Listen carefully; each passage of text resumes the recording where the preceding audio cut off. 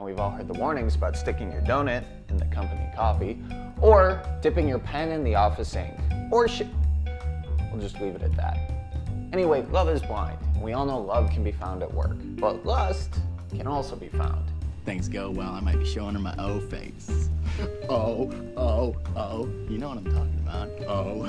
1 in 10 people have done the deed at the office. Was that wrong? That's according to a survey by Glassdoor. 1 in 10 people? I think offices could use a few more glass doors. So think about that the next time you hear Usher from your cubicle. The survey also says that of those who haven't made love in the office, 1 in 5 have thought about it, and the other 4 out of 5 were lying. Beyond that, 41% say they believe some of their coworkers have already done the deed. But the worst is that some have had nightmares about it. Peter, what's happening?